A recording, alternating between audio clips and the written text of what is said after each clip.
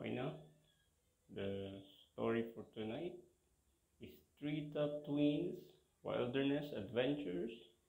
The twins walk with a woolly mammoth. It's gonna be interesting.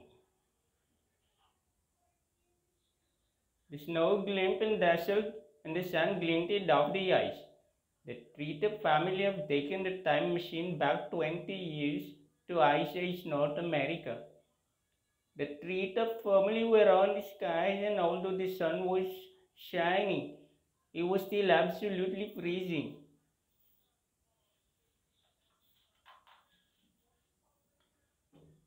I really think you should be wearing your gloves, Ted said Professor Pablo.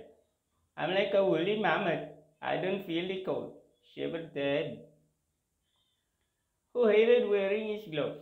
In fact, his fingers were feeling a little cheery now, so he reluctantly put them on. The TREETOP family had been looking for woolly mammoths for 3 or 4 days, and they still hadn't found any.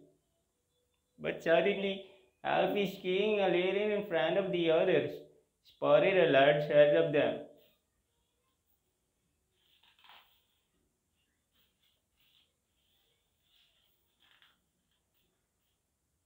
Woolly mammoths! Shouted Alfie, pointing again. The woolly mammoths were standing still in a wide snow plain just below them. The TREETOP family skied down and hid behind a large rock so they could observe the creatures without disturbing them. The woolly mammoths were about as big as African elephants, and they were really very hairy. What are they doing with their tusks? Asked Tulip.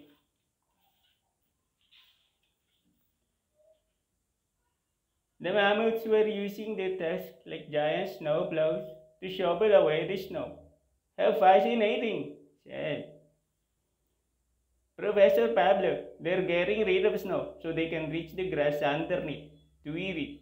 They watched as the one how the creatures delicately twisted up the grass she had uncovered and put it in her mouth.